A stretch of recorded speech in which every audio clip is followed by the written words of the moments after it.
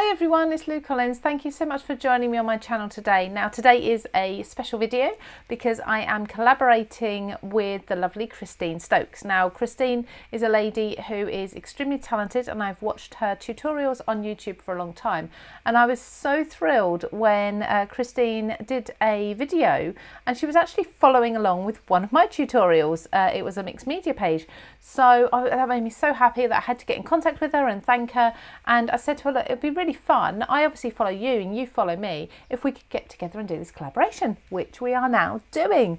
So I'm going to be working with a colour combination that Christine has also used. I'll just pop this up for you so you can see. Absolutely beautiful colours. We just picked this at random and said let's both use the same colours. But let's also use some textures products. So I sent Christine some products. She already had some in her stash anyway, so it was quite hard trying to find products that she didn't already have. But I know Christine used these leaves in her video, and you can see that linked down below. And so I'm going to do a video with these as well. Now, to celebrate this collaboration, we also have a giveaway. So I'm going to be giving away this entire Textures in the Stars collection. You've actually got two there. You'll just get one of those. The entire collection there, which is the constellations, the in the stars, the papers, the stencils. You've got that dream catcher die and the sentiments dies. This is all going to be coming out to one of you who has watched both of our videos. So all we're asking you to do is comment on both videos, let us know that you've been over to the other one as well, and we'll pick somebody at random. Make sure you have commented on both, and then we'll be in contact with you for a postal address if you're the winner. So we'll keep this open for a couple of weeks before we choose, to give everyone a chance to enter. So let's get on with the tutorial. Now, like I say, we've got that beautiful colour combination that we're both using. I know Christine used Distress Oxides. I've had a sneak peek at her video already. As she did say, it would be interesting to see which colours I chose. And I think I've gone fairly similar with most of them. I know one of them I have switched, which is the green. I've gone for more of a green, whereas Christine has gone for the iced spruce, which is a green, but it's a grey green. By the way, if you've got an interest in Distress Oxides, please do visit my Distress Oxide playlist, where I'm going through each of the colours gradually alphabetically. So actually 3 of these colours have already been covered in those videos. And by the way, if you are here from Christine's channel and you've not been here before, welcome. It's really great to have you here. I would love it if you could give me a subscribe and a thumbs up while you're here. So these are the colours I've chosen. We've got Evergreen Bough, Bundled Sage, Victorian Velvet, Dusty Concord and Uncharted Mariner. I think they're going to look absolutely beautiful. Now, I was going to do these on white, but I've actually chosen to go a little bit different. I'm going to do them onto craft cardstock. So I'm actually going to ink onto white, but I'm going to put the leaves over craft cardstock. So we'll see how that works out. Now, the first thing I need to do is basically get inking. Now, I'm going to cut out my dies, the leaf dies, and I'm going to cut quite a few of these out and create a nice spray of them. But I thought actually I was going to do my inking first and then cut them out. It's going to be so much easier than trying to ink fiddly pieces. So these are the dies, and I think I'm going to probably cut out 2 of the large ones, and then maybe possibly 2 of these smaller ones, and then put them into some sort of composition. So I'm going to need eventually 4 pieces that are large enough to ink. So that will be one, that one will be another, and then I'll need 2. I think this, it may fit, that I don't think I'll quite have enough room, so I'll have to find another piece of cardstock. Now, if you've followed my videos for a while, you know that I often use the clear blending mats from Craft Stash. I've actually gone ahead and I've finally put some alcohol ink on the underneath of mine so I can see it. So when it's laying in amongst a pile of papers or on my desk, I'm not going to just mistake it for a piece of acetate anymore. Well, we'll see. It may still happen. So I think with each of these leaves, I'm actually going to ink them kind of in an ombre. So I'm going to go with the Uncharted Mariner first of all.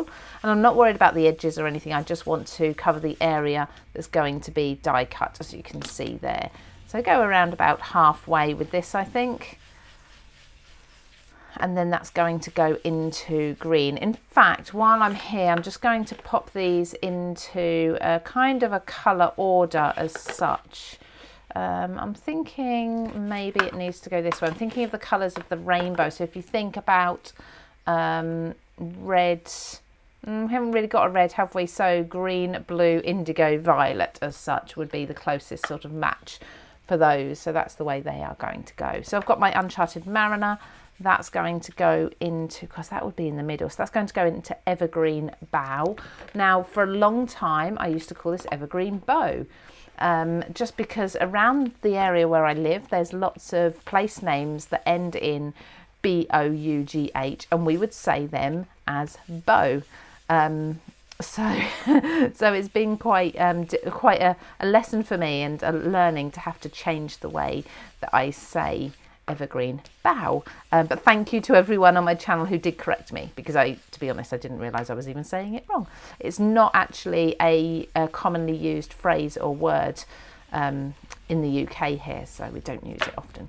So just blending those two colours together there, as you can see. So I've gone from green to blue. Now with each of these, I am going to add some water for some interest on the inking as well. I'll set that aside to dry for a moment while I ink some more of my panels.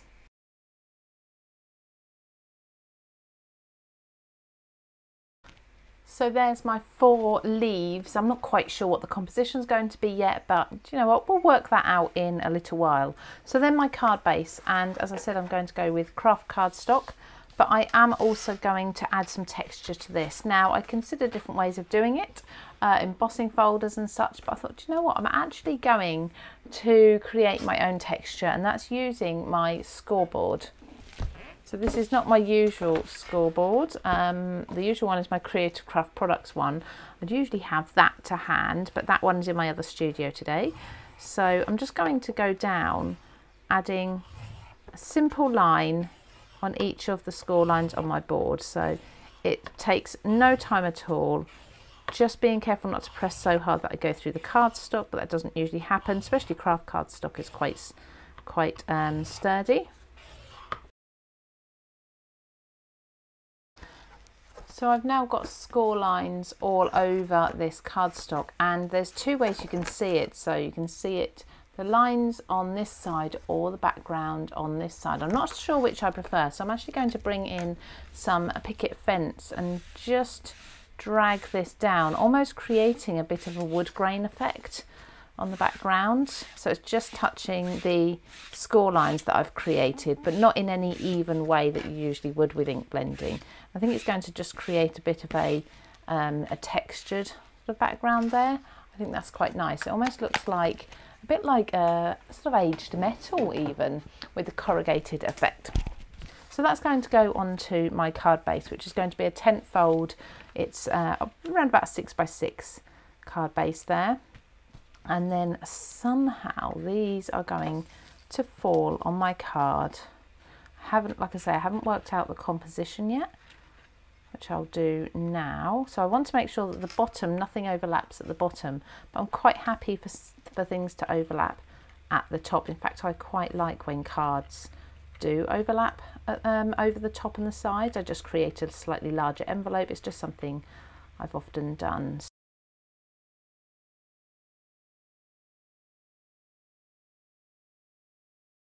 I think I'm going to stick all of those down first of all. I'm going to get a white pen and add some faux stitching around the edge as well, just to enhance those edges because it is all quite pale and neutral, and then we'll come back and think about a topper. So there's my background all put together. Now, while I was doing that, I was kind of thinking through the composition of these leaves, and I keep changing my mind. So I think I am going to go for something a bit different to what I was originally going to do. And that's going to be, so we can see the leaves a bit more, the shapes of the leaves, because I felt that by layering them up, kind of lost some of the leaf shapes there. So instead I'm still going to try and keep with this flow of colour, but have something, let's just see. So I'm going to actually overlap some of the leaves off the edge of the card. I'm still going to keep the blue down in this bottom corner, fact, bring that right down there like so. So hopefully you can see there, we've still got this flow of blue through to purple and pink and then through to green, or turquoise and green. And what I'm going to do is stick these down. I've already backed them onto adhesive foam, but I'm going to stick these down, and then any of the excess leaves I can kind of tuck in as well to make more of a full image or frame. So that's what I'm going to do. So I'm going to peel off the backing of each. So this is, as I say, it's adhesive foam. It's sticky on both sides. I get it from Craft Stash. It's Creative Craft Products brand. I'll link it down below. I use it all the time. You'll see I'll use it on my sentiment as well when we come to that in a moment.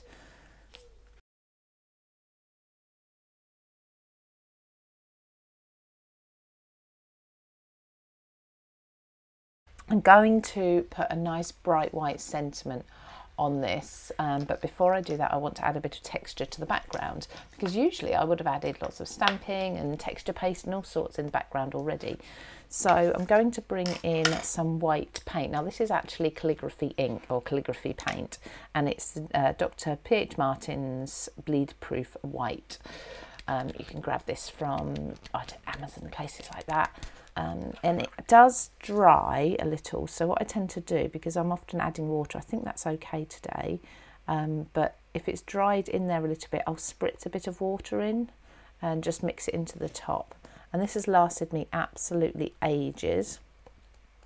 So I'm going to do some splats of white just over the leaves there. Try and get some big ones, big blobs.